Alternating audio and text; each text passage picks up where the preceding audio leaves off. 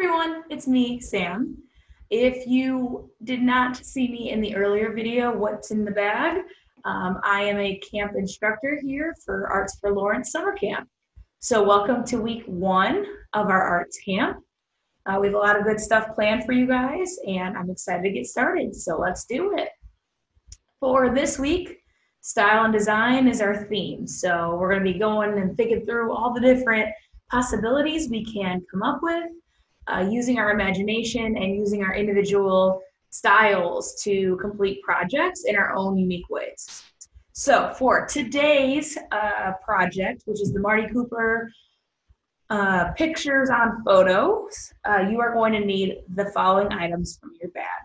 All right, you need your little cup with some water. You're gonna need your scissors, your pencil, and if you forgot, you can sharpen it. There's a little sharpen in there for you. It could be green or red. I have mine already sharpened to go. Go into your markers with all the colors and just pull out the black one. That's all you're gonna need. A paintbrush and your glue. So I'm gonna leave the lid on the glue until we're completely ready. Because we want to make sure we don't let it dry out. Same thing with the brush. When we do use the glue, I'm just warning you now, you want to make sure when you're done, we wash off this really well, because we want to use it for later things with our paint. So again, those are the things we're going to need, as well as your folder, okay? So before we actually get started in what you need in your folder, I wanted to talk to you guys a little bit about Marty Cooper. He is not someone that I was very familiar with before working for camp, but he has some cool stuff going on. So instead of just having me talk it out to you, I thought I would actually have you guys watch and show you what Marty Cooper is all about.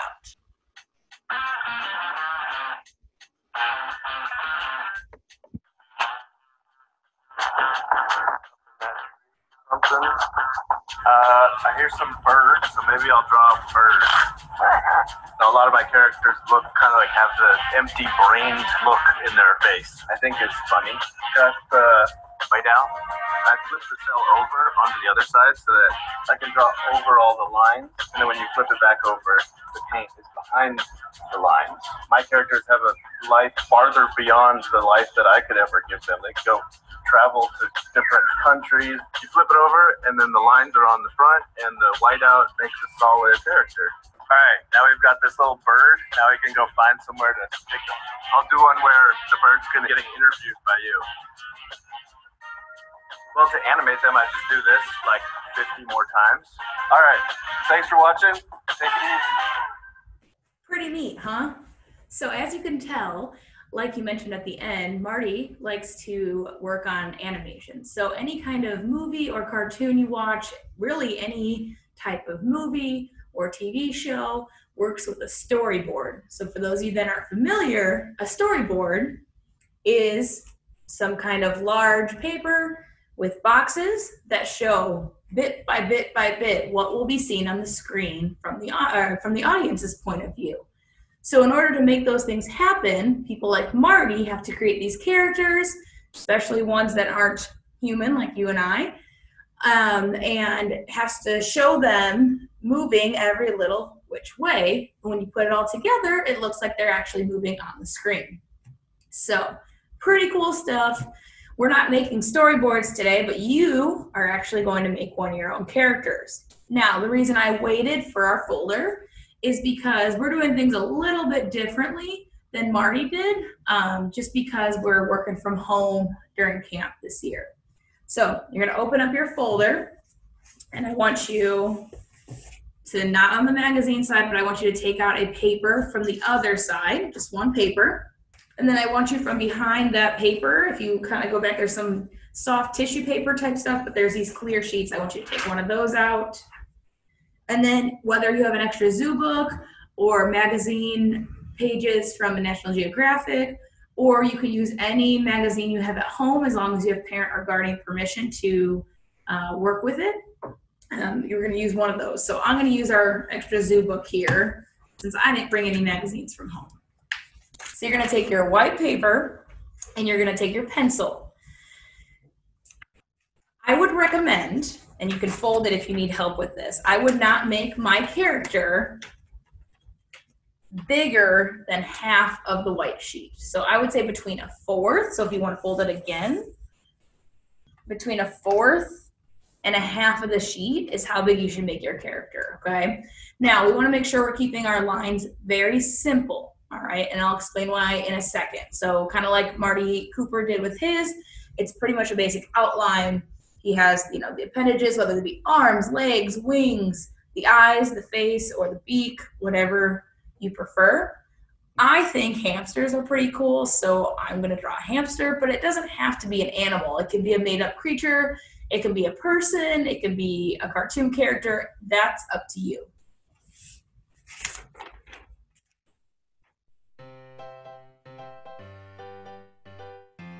We're going to use our pencil lightly. We don't want to get too crazy with it. Obviously, if you make mistakes, you have that eraser on your pencil and in your camp bag. But we want to make sure we're keeping it nice and light because we're going to go over it with our marker when we've decided that we're ready for that.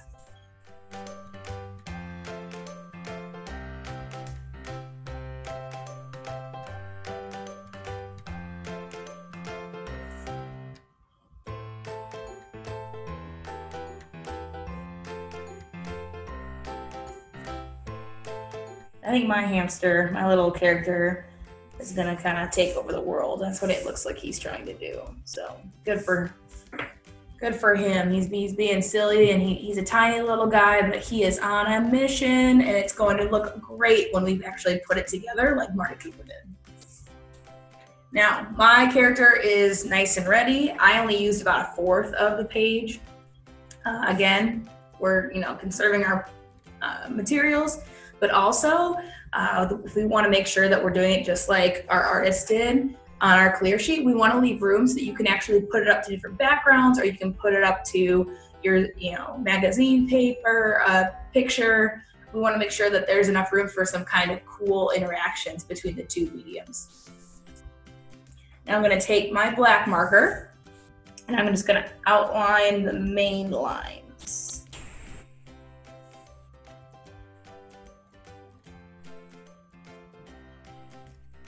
So we don't have whiteout or white paint. We wanted to spare parents and guardians of having to deal with Sharpies at home. So you could use a permanent marker on your clear sheet if you wanted, but just with the materials we gave you, you're still able to do this, which is what makes art so cool, because you can pretty much do it anywhere with anything.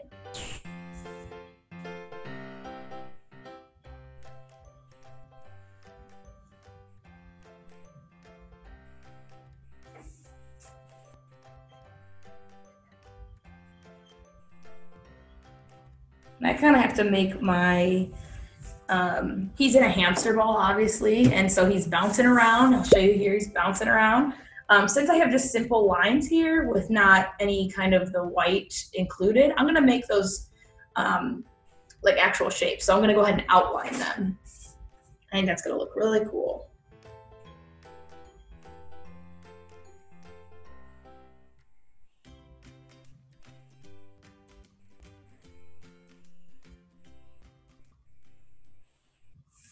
All right, so my little guy, he's pretty basic, but like I said, he is on a mission.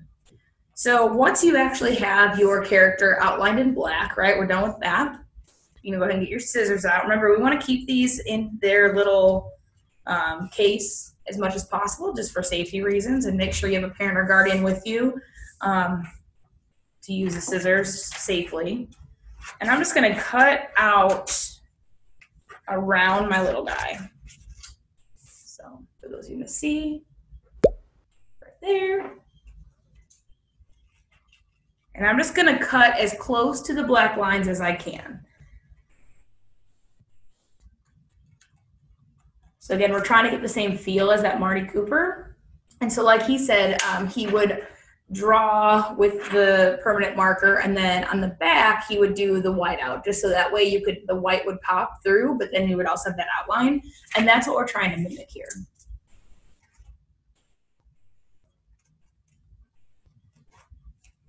And it's okay if it's not perfect. We're still gonna have a lot of fun with these. I am really looking forward to doing these on my own at home because like I said, I was not familiar with Marty Cooper, but this is pretty cool. And I think it'd be really neat to work with storyboards and movies and all that kind of good stuff. So creativity is pretty cool.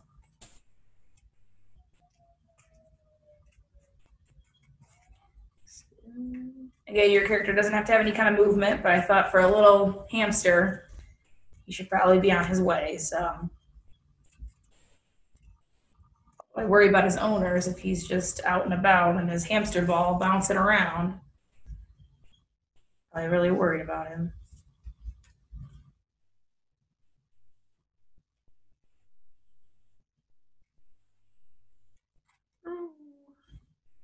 There again, be really careful using those scissors. If you need help, ask a parent or guardian or someone, maybe an older sibling, to help you out, especially if your character's a little small like mine. I probably would have made him a little bit bigger, again using up that fourth of a space.